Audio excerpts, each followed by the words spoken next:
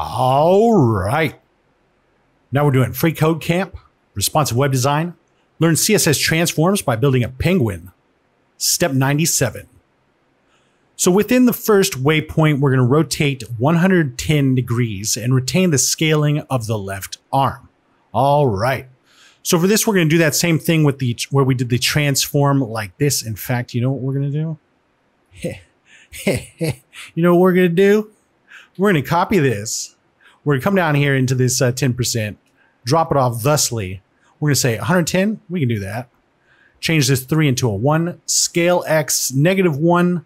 At first I put 1 and I don't think it makes any difference, but they're looking for -1. So just keep it like what? 10% waypoint, a transform of rotate 110. Come on now. I was so confident. All right. And submitted. All right. Now we're on to step 98 and we'll see you next time.